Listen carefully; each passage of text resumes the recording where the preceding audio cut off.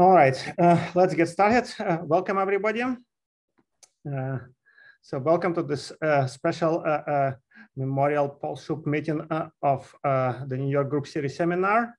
So I have to apologize. Today's event will be somewhat improvised, so certain things probably are not going to work. And so if there are technical glitches, so it's, I apologize for those. There are, let me explain sort of the plan so before people start talking. So there are a few pre-selected speakers, well, some of whom are not here, but I mean, some of them who are.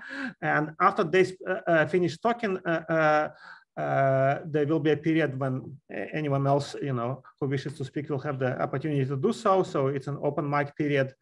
So I would ask for those of you who may be new to the New York Group Series seminar to keep your microphone off on mute unless you're talking yourself.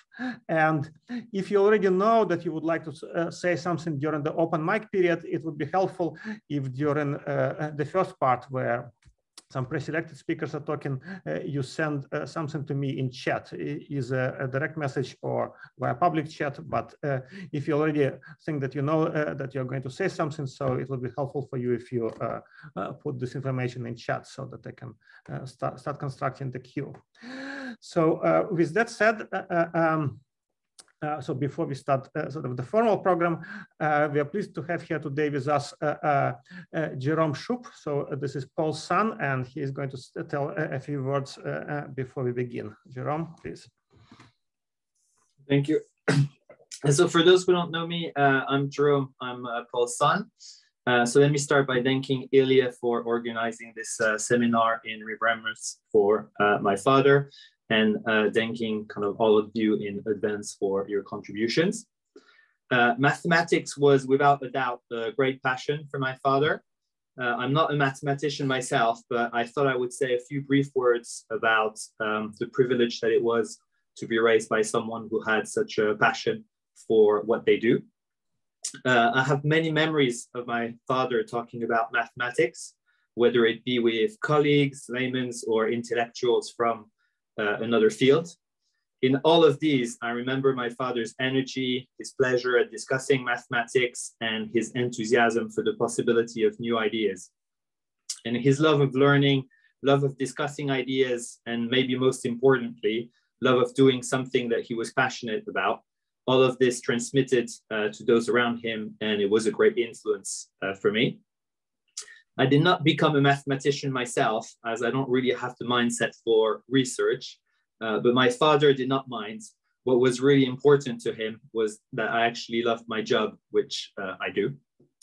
And part of my job includes a degree of innovation in predictive modeling within the financial industry.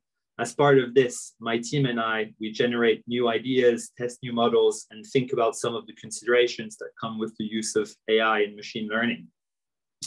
My father and I had an ongoing conversation about these topics. I would tell him about some new algorithms that we were testing, and we would discuss like the coding of it. I would get his thoughts on the ethics of machine learning applications in banking when I was developing a new framework for that.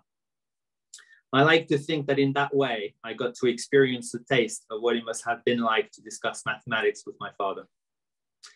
In any case, my father transmitted to me the importance of loving what one does, of being curious of new ideas. And I think that these values are a big part of what drives me in my work.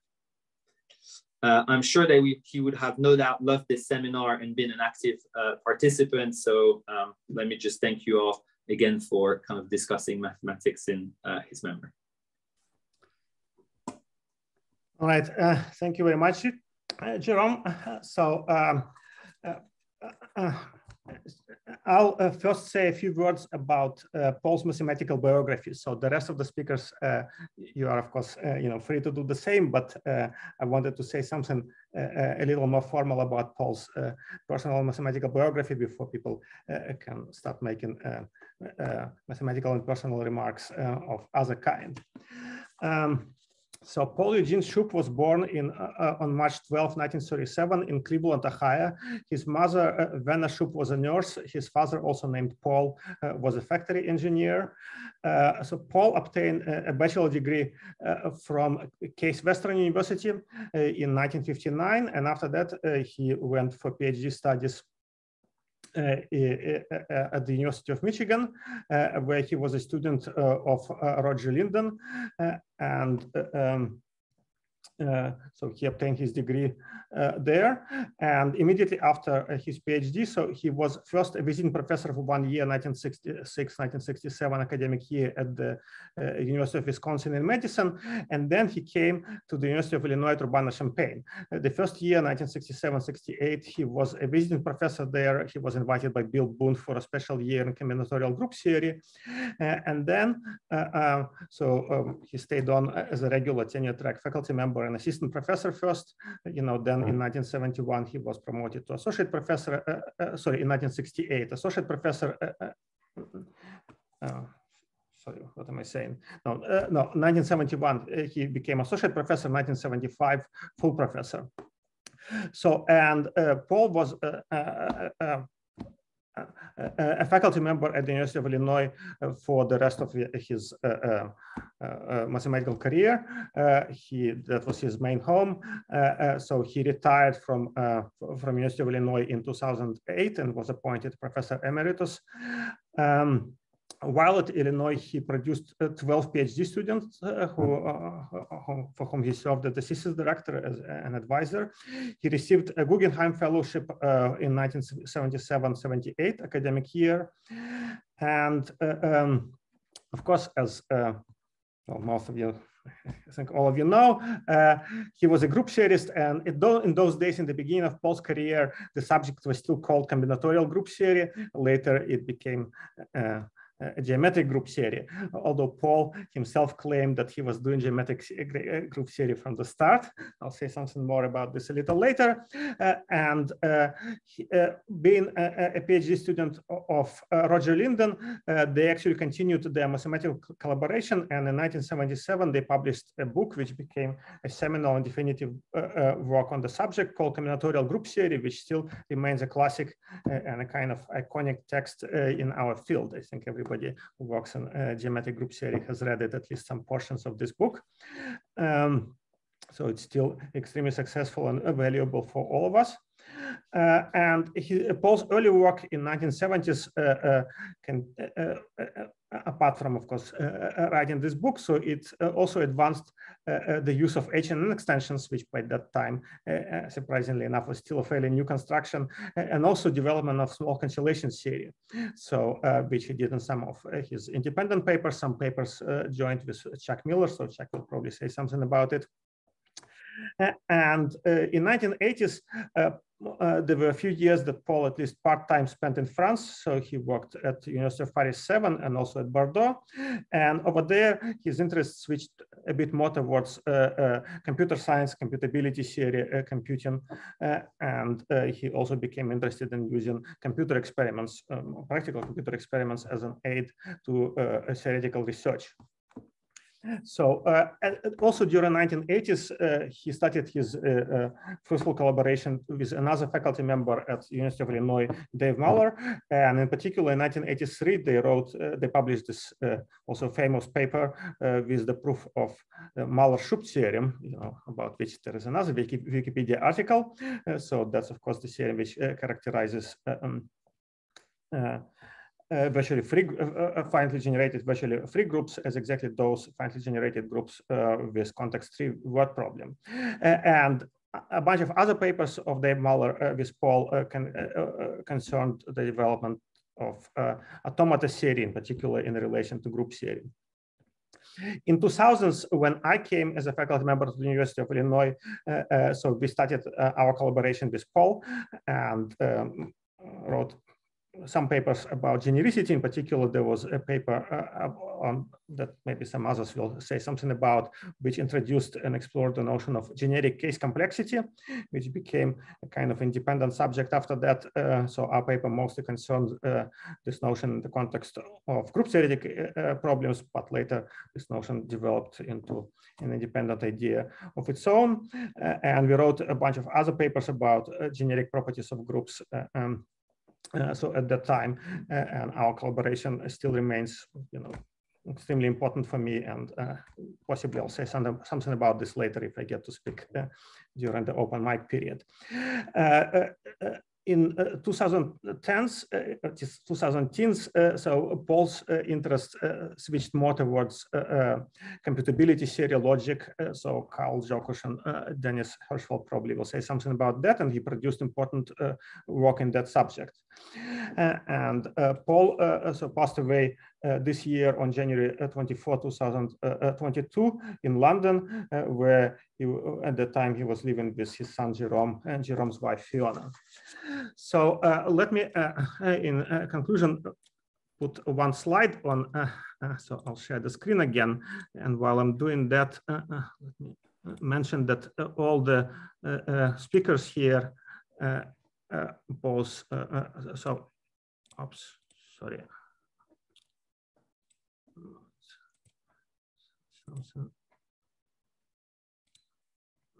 Let me do this again.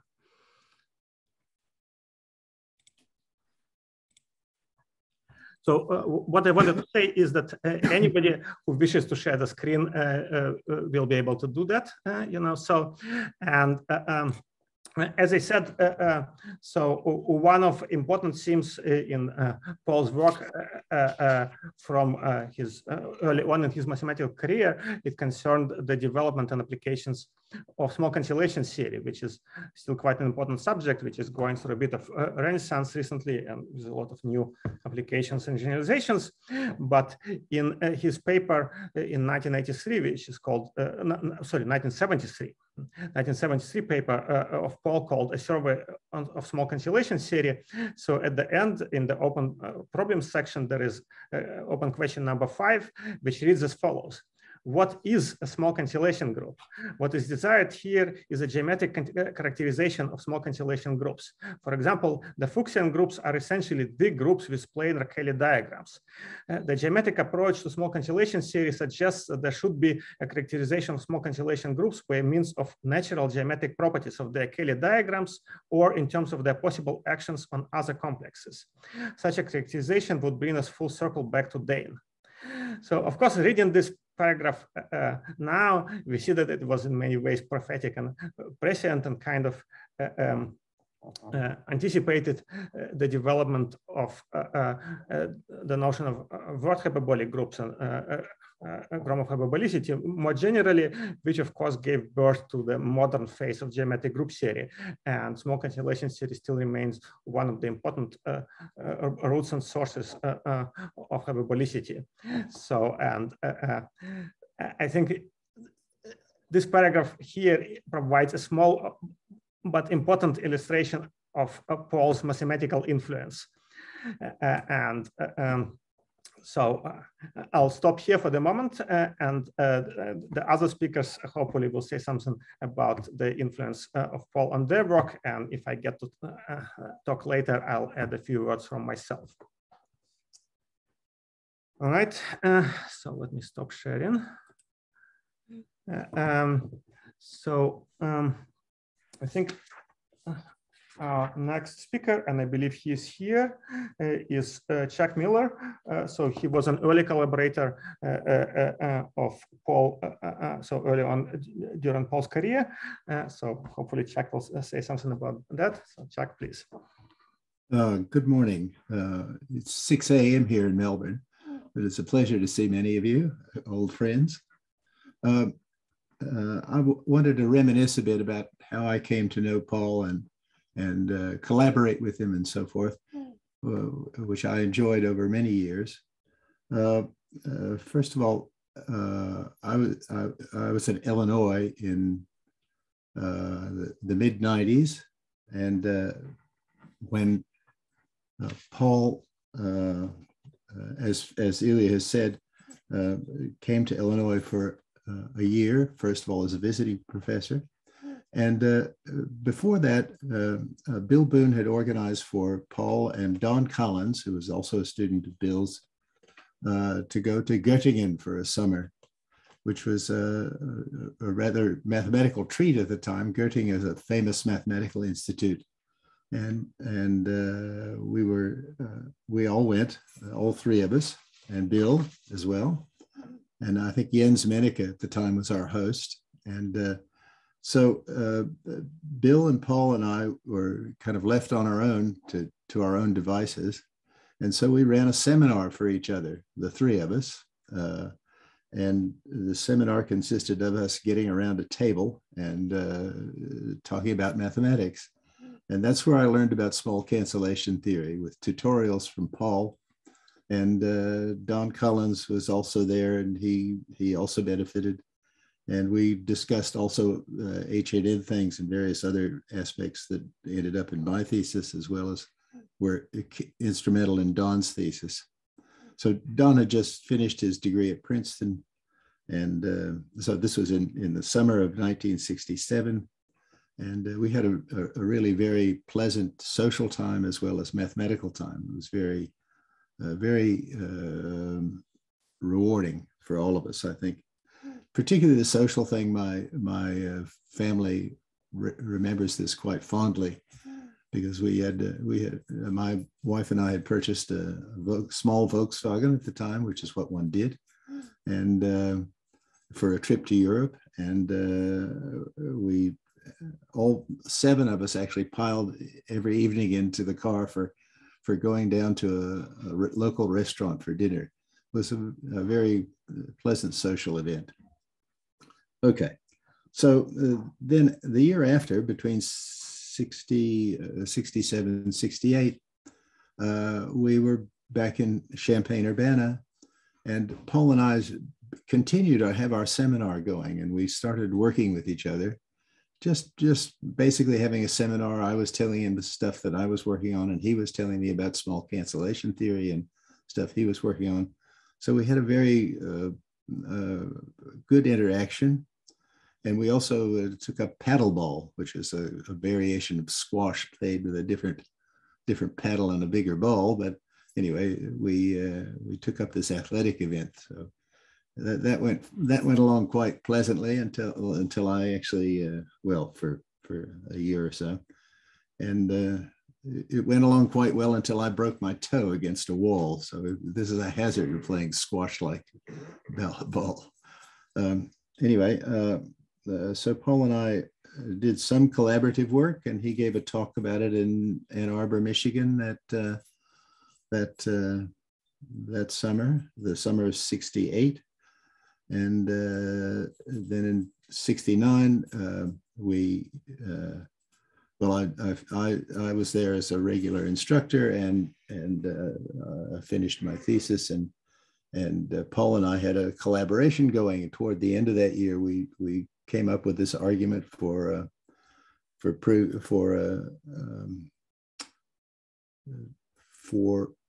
geometrically proving Britton's lemma and dealing with HNN extensions, which is actually, it's reproduced in Lind and Schupp, so you can all read it there. It's a very, very, I think, a very instructive thing. It's not a new result in the sense that Britton's lemma was already well known, and Collins' lemma was also known to Don Collins and us. And but the geometric interpretation is very enlightening. And this is a theme of Paul's, that he really liked to look at things geometrically. And that was very insightful in many ways, in many contexts, his insistence upon thinking about things geometrically and the method of diagrams. Let's see. I wanted to mention, so that was all. For a graduate student, this was quite, it was my final year as a graduate student. That was a really good thing. I was very,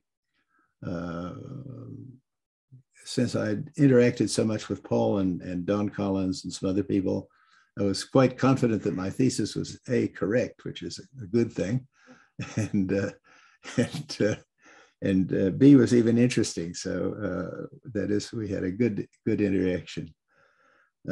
Then the following year, I went to the Institute in Princeton, and Paul went to the Courant Institute at NYU, and we still continued our interaction a bit, which was quite nice. And I think that's the time we actually wrote up some of these things we'd been working on, and we in the end published 3 papers together, which was, you know, at the time there were only 2 of them. One came much later. Okay, let's see. Some other things I wanted to mention. Oh yes. Okay. So anyway, Paul was very helpful in promoting my mathematical interaction with the people at the Courant, which was good at the time. And I think he invited me there on a couple of occasions. And I got to know Magnus, for instance, and the group theory seminar, which was quite useful over many years. I had okay. So that was sort of the time things. After that, I moved to Melbourne, and Paul visited here once, and so forth. But we didn't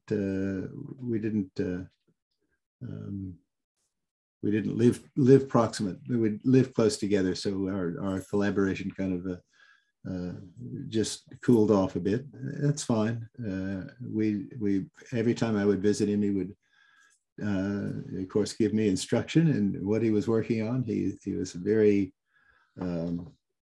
very focused and intense person about his research, and also very good at teaching and tutorial style instruction, where he would explain what he was interested in doing to you,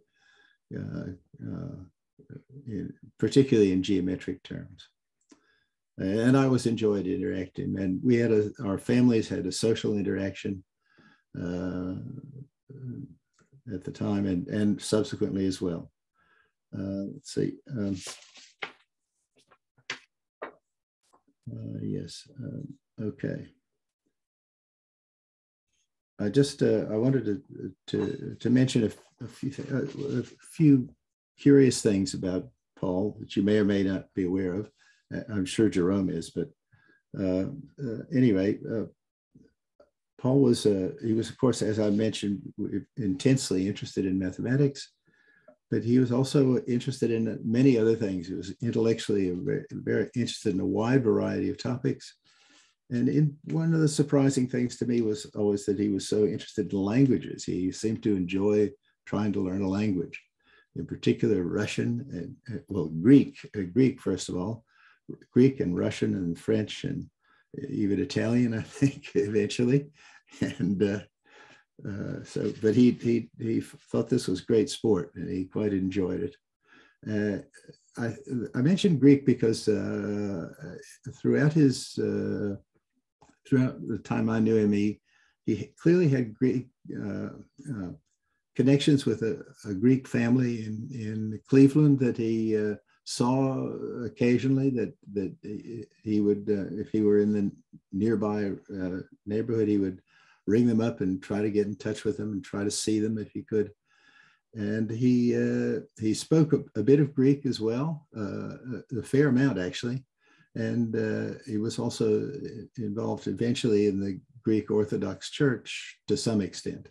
That is, he was, all of which surprised me eventually. But nonetheless, that was interesting. I'm not clear about his childhood. The situation was, he described it pretty vaguely to me, that when he was growing up, he had a sort of, this Greek family sort of took him in as a second family. And he was very attached to them.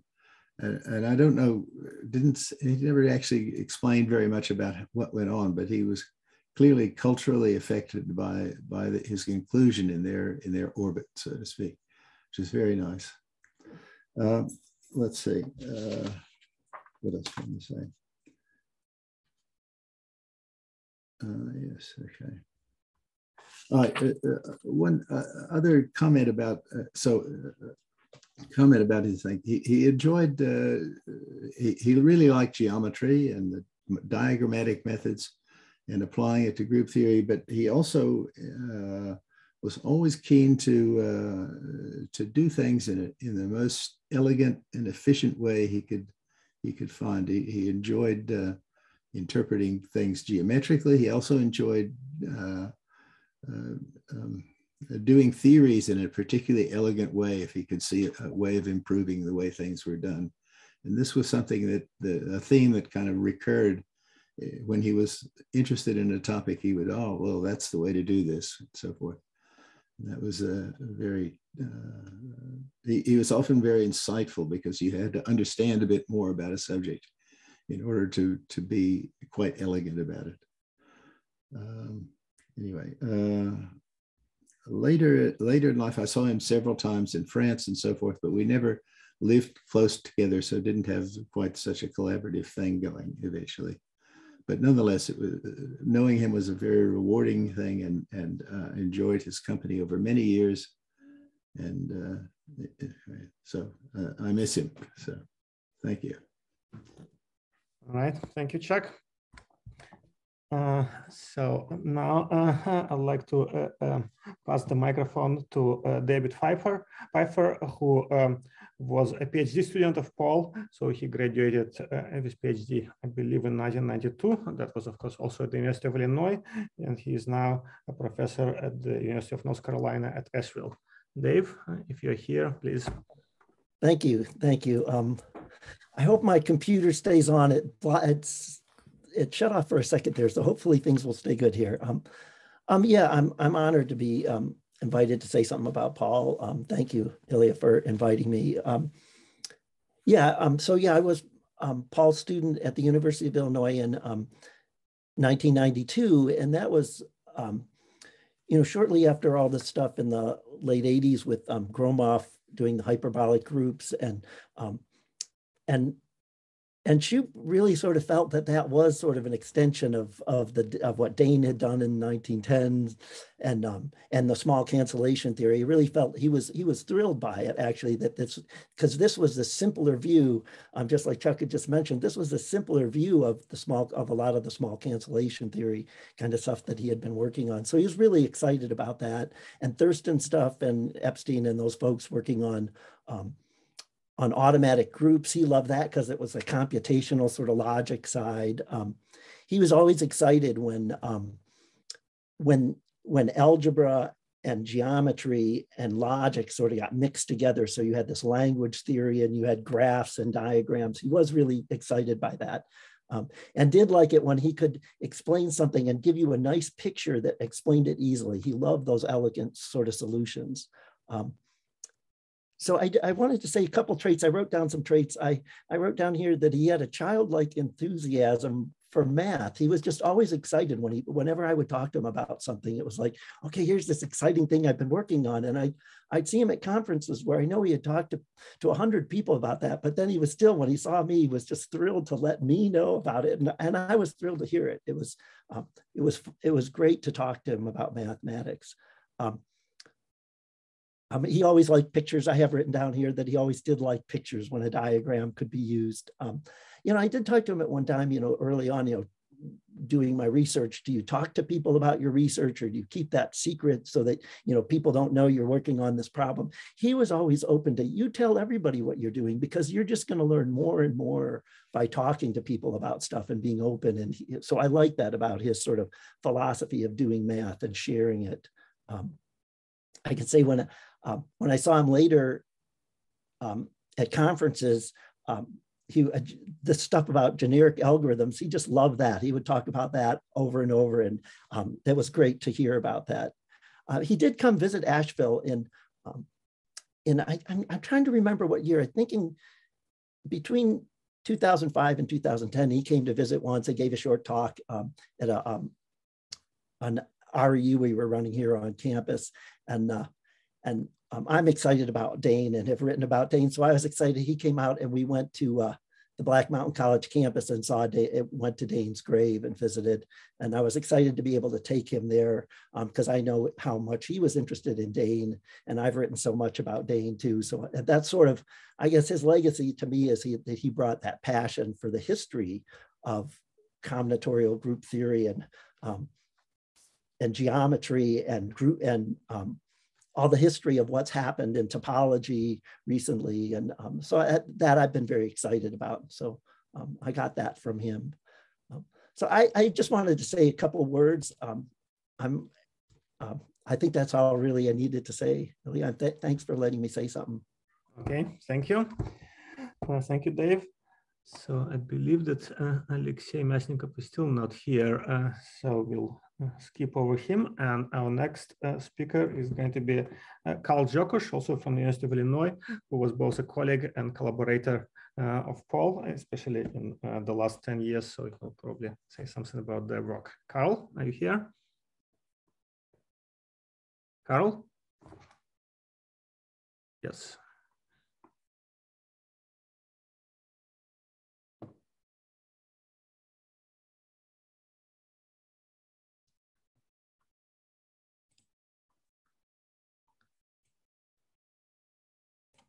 Karl, you're still on mute, so we cannot hear you. I'm not sure if you're speaking.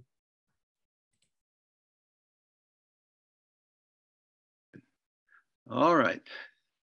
Yeah, okay. Now so I'm indeed honored to speak about Paul, and my slides don't want to advance here. Ah, here we go.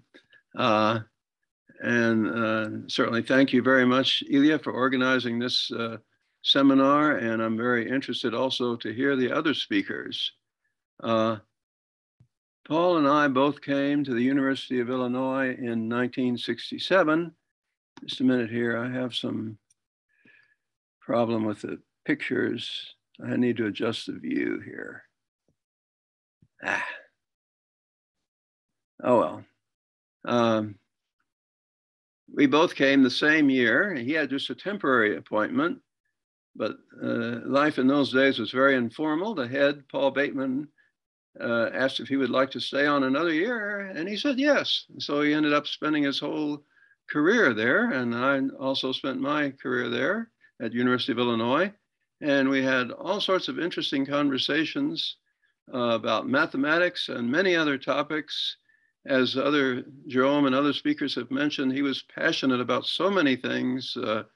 Architecture, he loved to go see homes by famous architects, music, various kinds, art, languages has been mentioned, travels all over the world. He did Tai Chi with great enthusiasm, and he was also a great cook.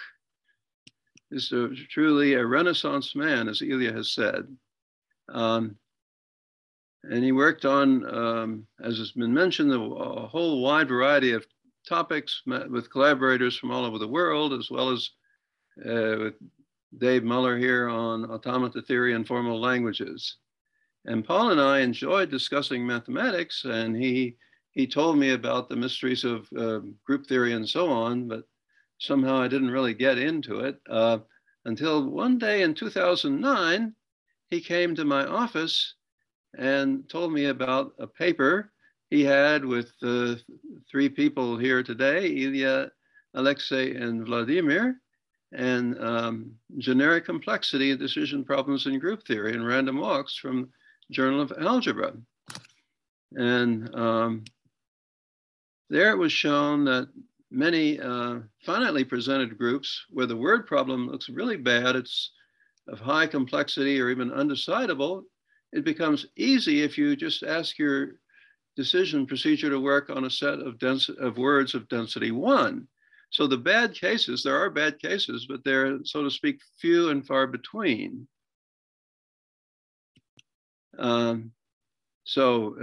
Roughly speaking, there's an algorithm which quickly solves the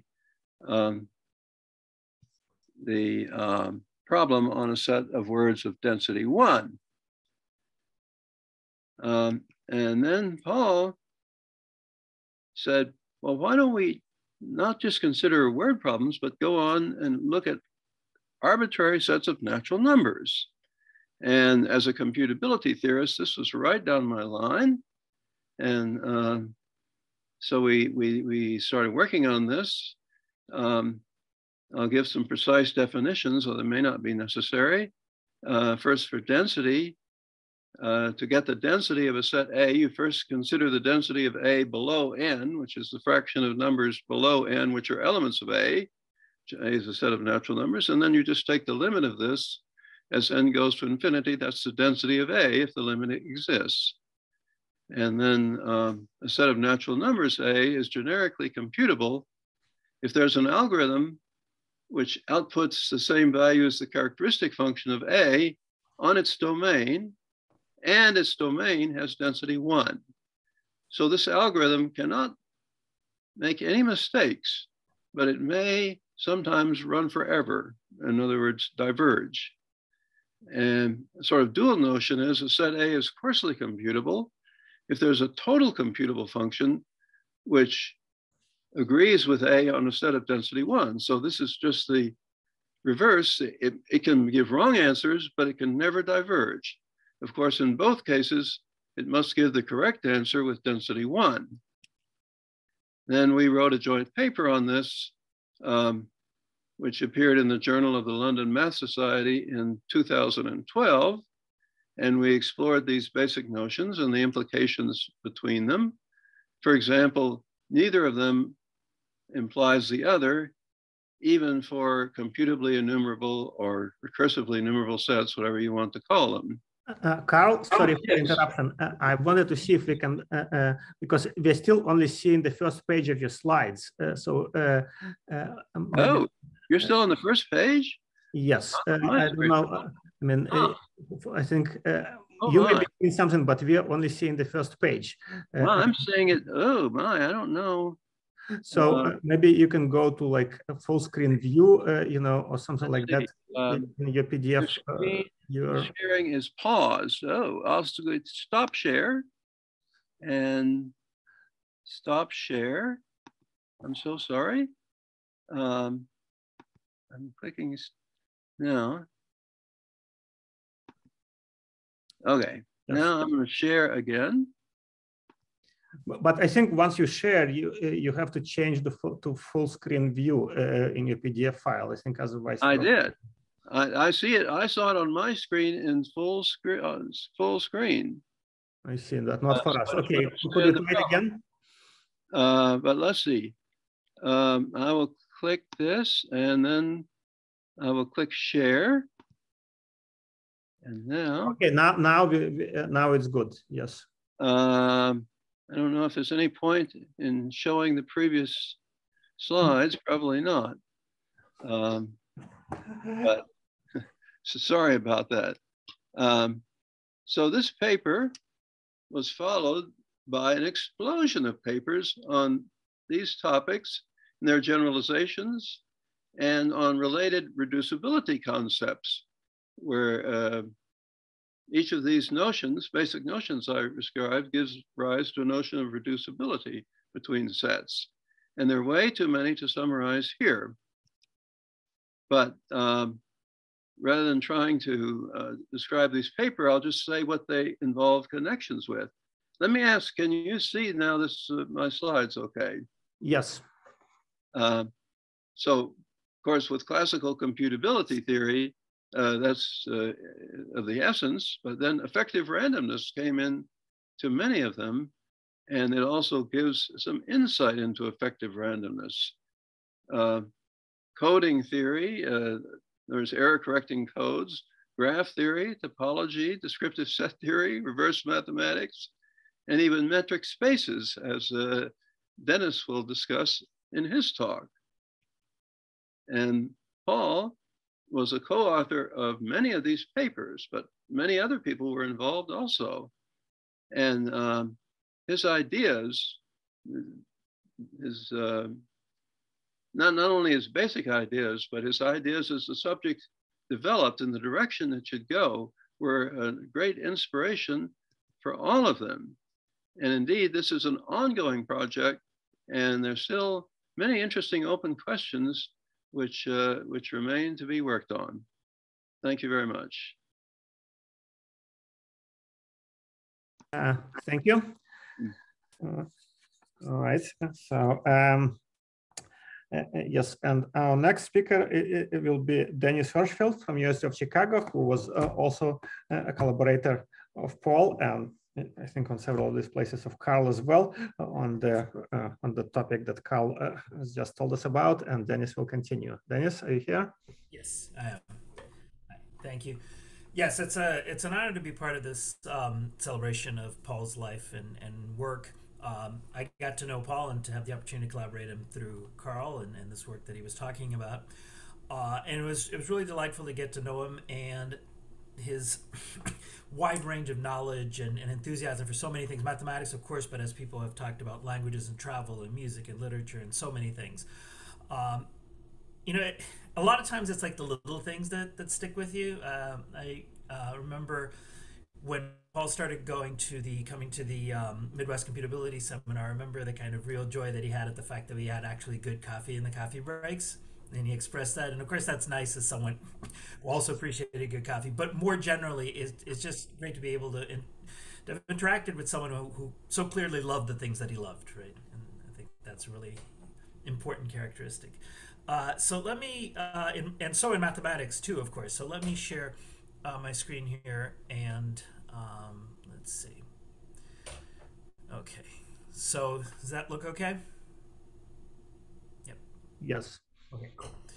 So I want to talk about our last paper together. So Carl and Paul and I, and this is actually paper is still out being refereed. So very recent, and as you can see, it's a pretty long title because lots of things ended up coming into it, but it comes out of this really great idea that Paul had that it took him telling me about it several times before I kind of could see what he was getting at, but his intuition was just so great that something interesting should come from this.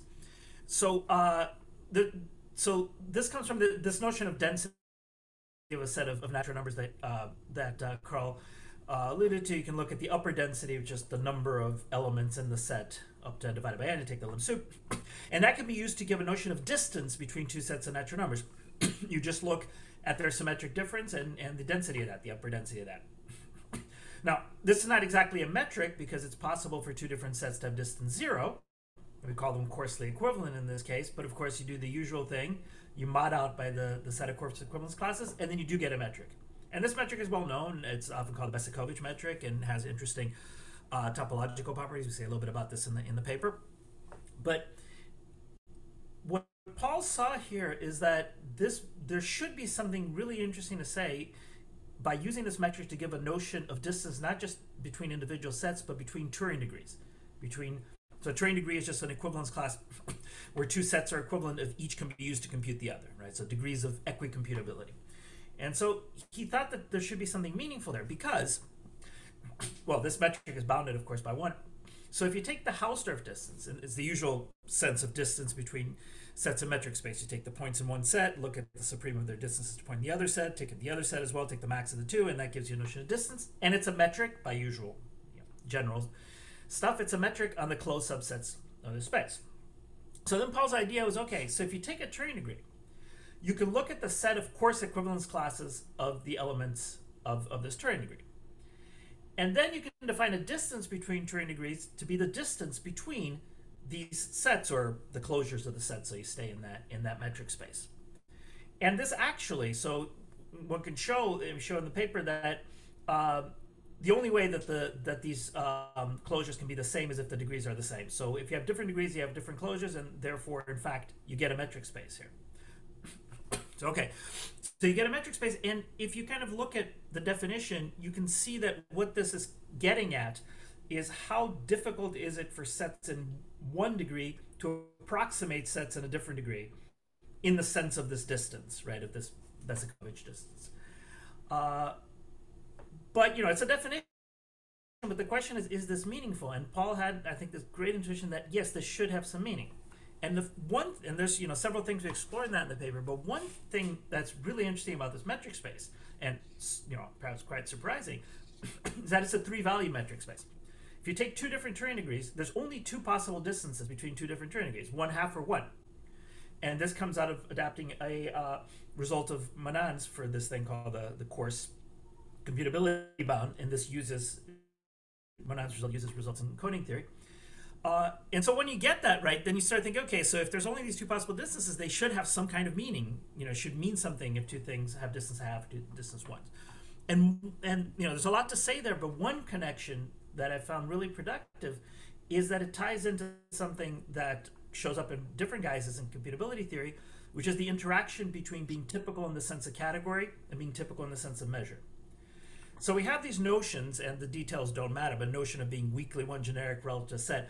So that just means that B is sufficiently typical in the sense of category, or if you're coming at it from that point of view, you can see this as an effectivization of saying that B is co-generic relative to A. And in this case, the distance has to be 1. On the other hand, you have this notion of one randomness, which is an effectivization of randomness. It's also known as Martin-Luff randomness. People might have heard of that.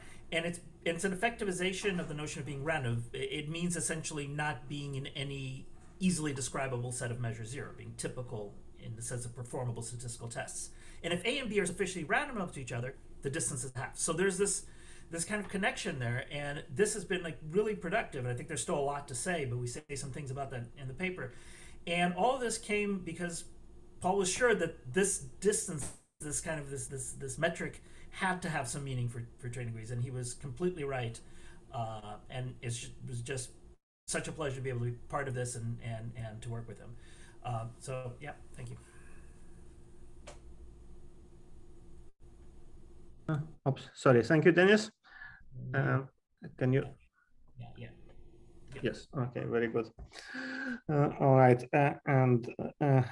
Our next speaker is Vladimir Shpilerain from the City College of CUNY, and he also was a collaborator of Paul on several papers, and hopefully he's here. Vladimir, are you here? I'm here. Yes. Okay, go ahead, please. Can you see me? Yes. Yeah. Your picture is moving, but we can see you. Yes, I have moved my chair so that you could see me. All right, so I had the privilege of knowing two classics of group theory, Gilbert Baumslag and Paul Schupp. I think I knew them both rather well. And well, it's inevitable that I sort of try to compare them, at least in my head. They both were about the same age. Gilbert was just a few years older. Personally, they were very different, which is not surprising given their different backgrounds. Ohio and South Africa in 1940s were as different as it gets. So Gilbert was flamboyant and was a center of social life. Paul was not flamboyant and was not center of social life. But two important things that they had in common, I think, was one thing was their passion for mathematics. I think several people already talked about that. And the other thing they had in common was their excitement when they heard about new ideas.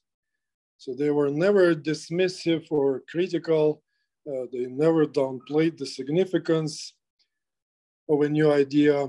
They always met new ideas with excitement and started to think about how this idea can be useful, what else can be done in this direction, and so on.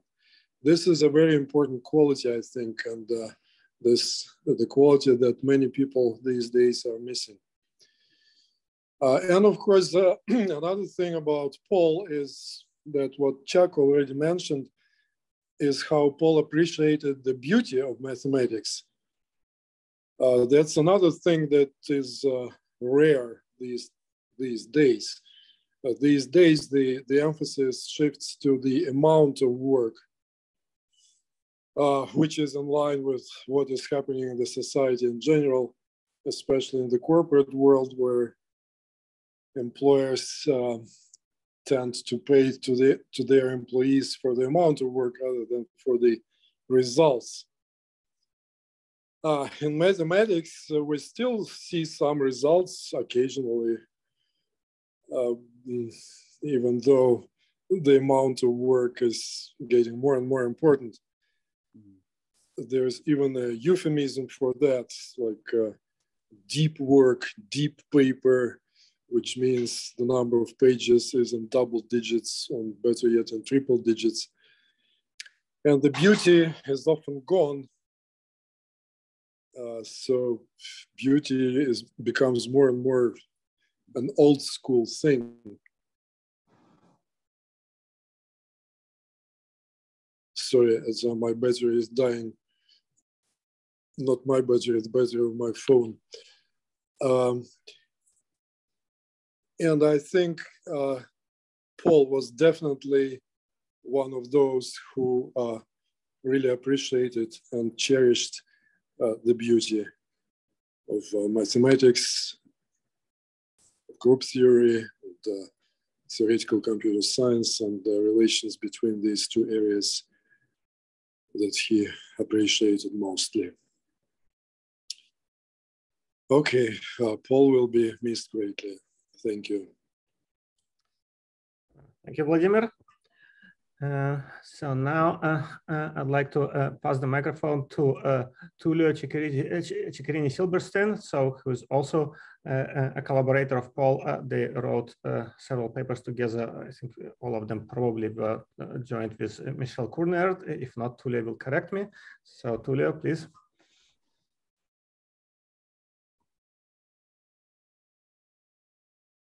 Tullio, are you there? Oh yeah, I forgot to switch on the mic. Switch off the mic. So thank you, Ilya, for organizing this nice memorial. I really enjoyed the previous talks. I was really refilling all these emotions about Paul's friendship and how much he contributed to. He gave me so much, not only mathematical ideas.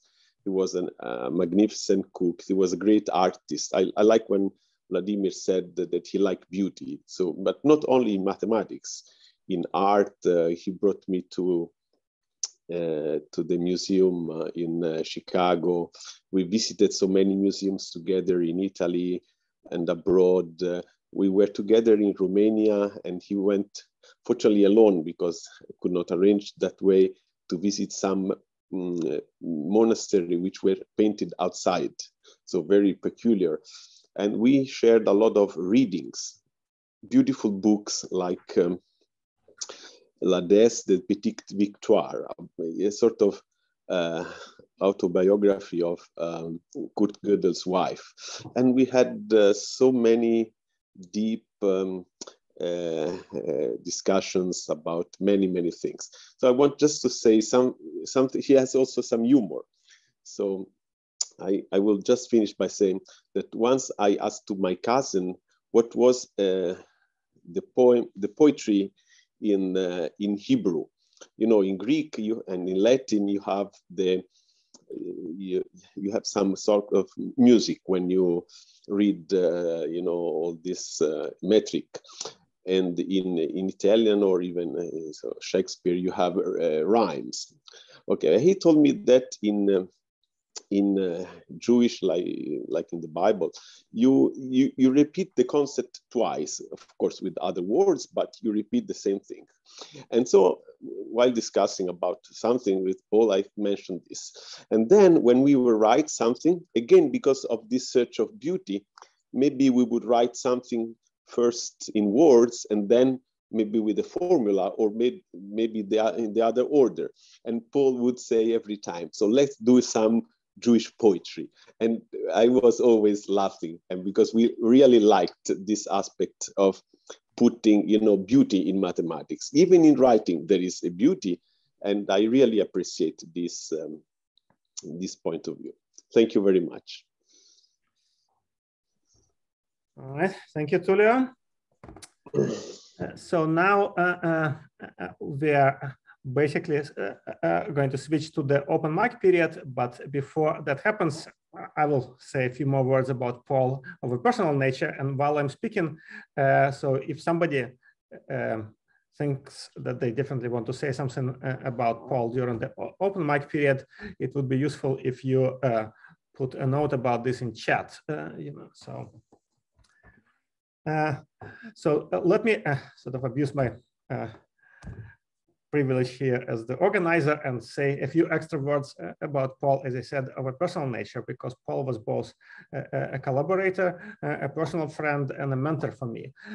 So my decision to come to the University of Illinois as a faculty member, I had a few other offers at the time, of course, was greatly influenced by Paul's presence there. I knew that Paul was a classic, I knew the Linden and Schupp book, I've read some of his papers, but I've never met him before.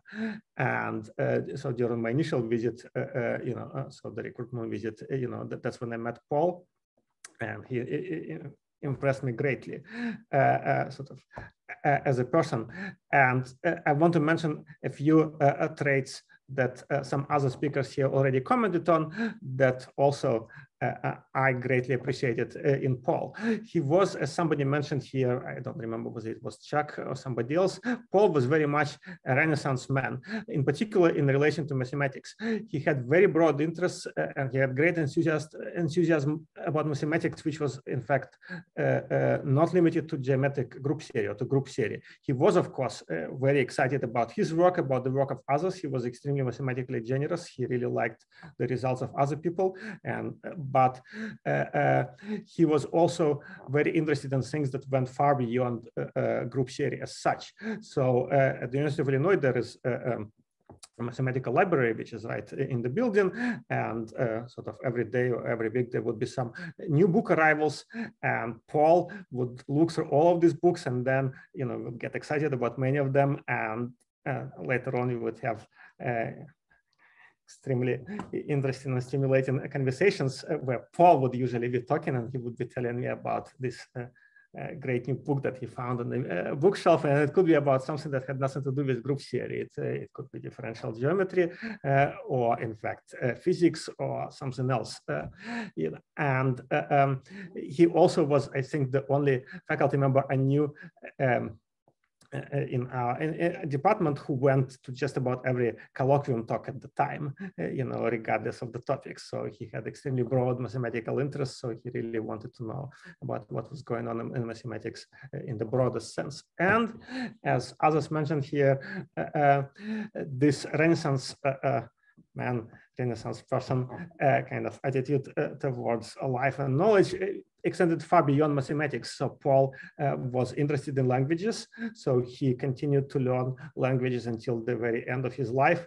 Every time that he would, he knew, of course, he spoke French fluently, but he also knew a fair amount of Greek, Russian, Italian, Spanish, a little bit of Hebrew. Every time he would go to any new country for a significant amount of time, he would try to learn at least a certain amount of language. He actually spoke some Mandarin Chinese, at least a little bit, at the level of some phrases.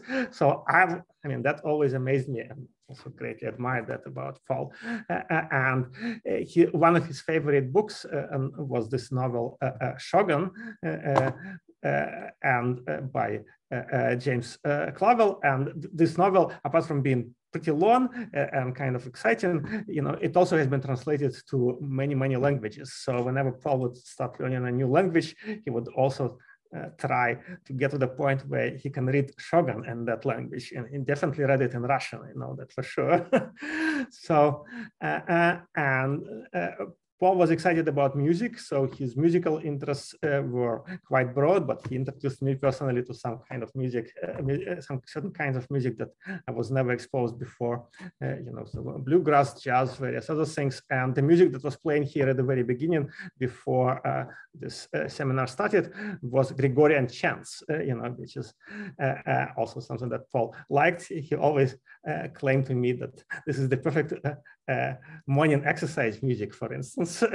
Breakfast music, so which I found a little strange, but in any event, for those of you who don't know, Paul really liked Gregorian chants, and that's why I played Gregorian chants in the very beginning of this presentation. And as somebody else mentioned, Paul was also fairly serious about religion. So he was close as a boy growing up to this Greek family to the extent that they, in some sense, partially adopted him. And for that reason, he became immersed, substantially immersed in Greek language, Greek culture. So he was a Greek Orthodox Christian. And also he liked to describe himself. He always told me that he is 1/3 Greek. Which, of course, if you think about it, is mathematically impossible, but nevertheless, he insisted that that was the case. So, as I said, I can tell you many stories about Paul, but I don't want to monopolize the time. Let me nevertheless mention that in mathematical terms, I mean, Paul was an important collaborator and also a mentor for me. I learned a great deal from him, in particular about computational complexity, about computing, and about using computer experiments as a substantive tool in guiding research. So Paul was actually quite passionate about computation, and he liked programming. He always programmed in Fortran 90, which he insisted, Tulia probably knows about this, is the best language of programming if you want to sort of do some quick computations. So I cannot program a line in Fortran 90, but at the time, so Paul taught me a little bit, and I sort of, whenever we needed to program something for our papers, Paul would do the programming. In return, I taught him how to use LaTeX. So this was my first and only probably contribution to Paul's technological literacy, because in the very beginning, I remember of our I mean, this was probably even before we started writing papers together, but we would often go to lunch together. And after, maybe it was the first or the second year of me being at Illinois, after we were coming back from lunch and came to the mailroom, as we usually did. So Paul came to his mailbox and got out his own paper, which was printed out. This was a paper on perimeter reduction. So, and he became very excited. So seeing this, his own paper, printed out, so in his mailbox. And I couldn't understand what was happening. Why was Paul so excited to see his own paper? I mean, you just send it to the printer, right? So you compile the text file and send it to the printer. So that's what I thought. And it turned out that at the time, Paul wasn't yet using LaTeX. And we had a secretary in the department to whom you could give your manuscript, handwritten manuscript, and she would typeset it in TeX, and that's what that paper was. So after that, I quickly converted Paul to actually writing papers in LaTeX, and of course, I myself learned a great deal more from him than that. So he became, as I said, a mentor, a collaborator, a very good friend, and I'll miss him very much. All right, so that's what I wanted to say. So now we move to the official open mic session. So if anybody else wants to say something, so you can either raise your hand or just indicate that you want to talk, and we'll try to accommodate those people who want to say something. So is there anyone else who wants to say something about Paul? I see that there is something from Bob Gilman. Okay, Bob, are you here? I am here. Can you see me? Can you hear me? Bob? Yes, you can't hear me. Okay. I think that Bob might be having a difficulty with his. Absolutely. Hold on. His mic. One moment.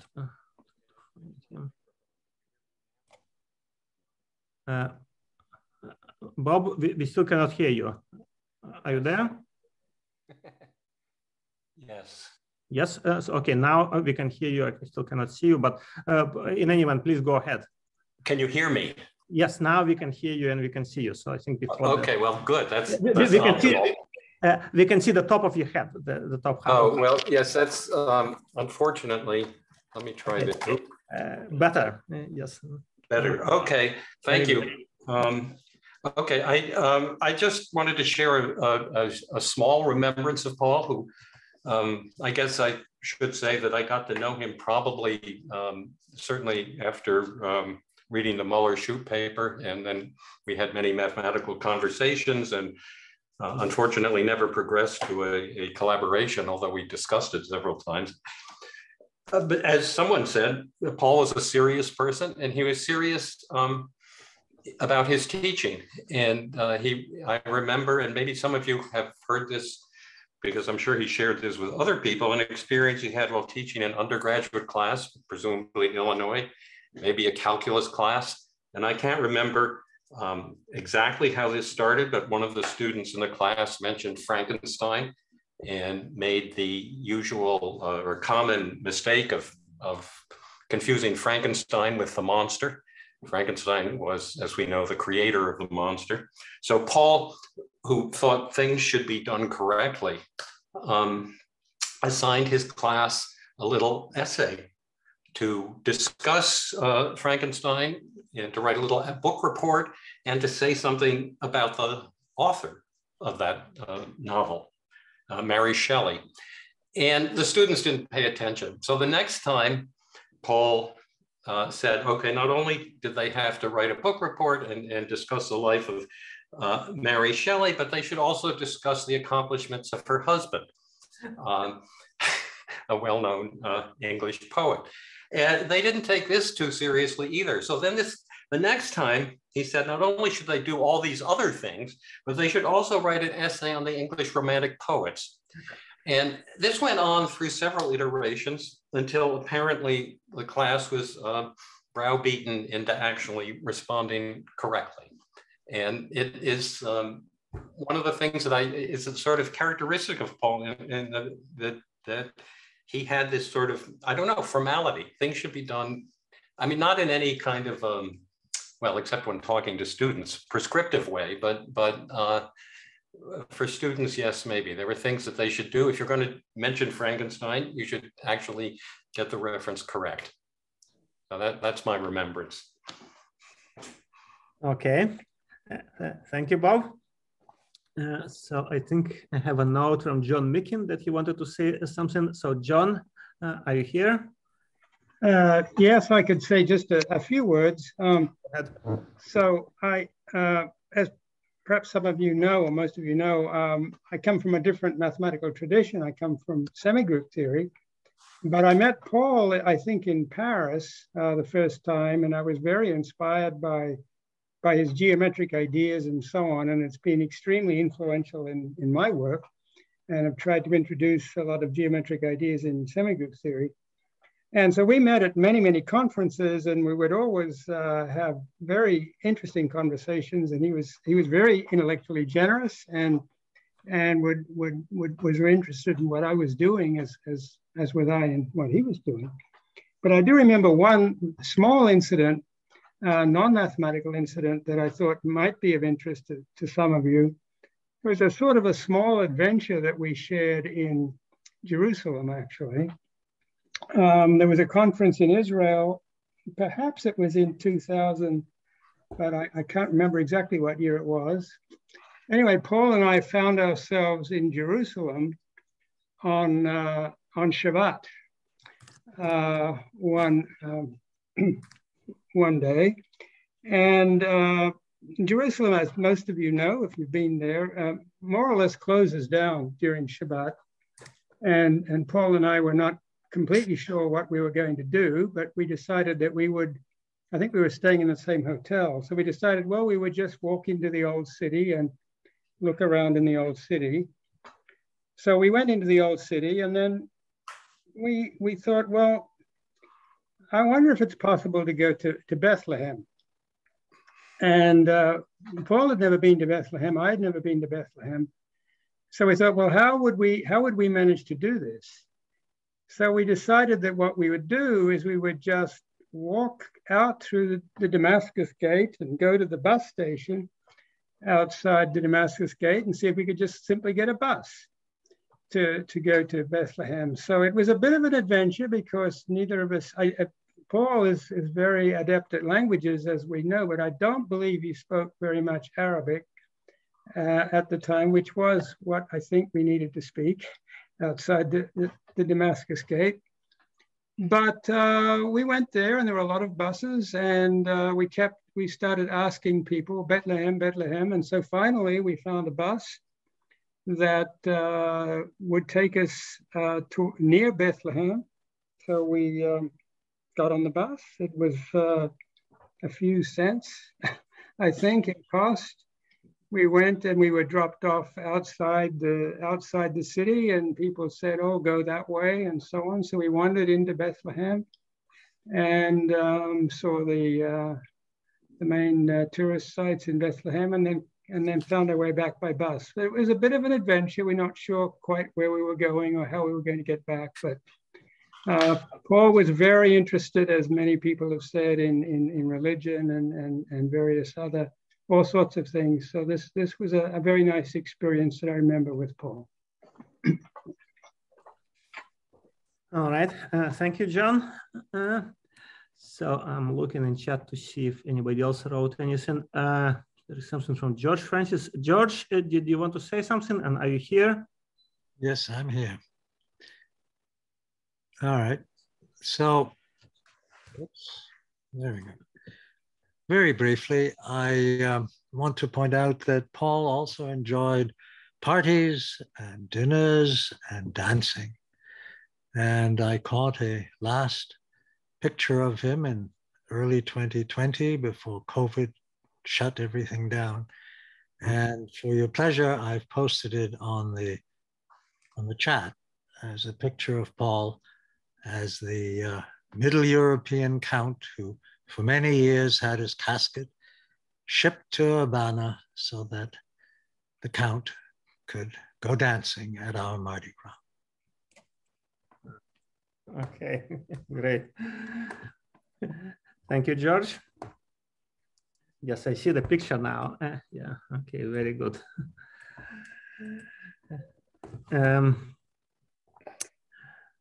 All right. Anyone else who wanted to say something? So don't be shy. Now is the time. Please speak up.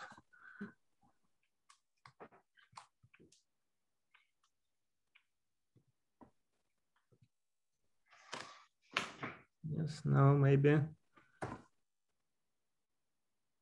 Okay. So I guess if there are no volunteers, then we can more or less adjourn here, or at least I can stop recording, and then if somebody will, so let me stop there. So I think this will be at the end of the so-called, so to speak, official portion. So let me stop the recording.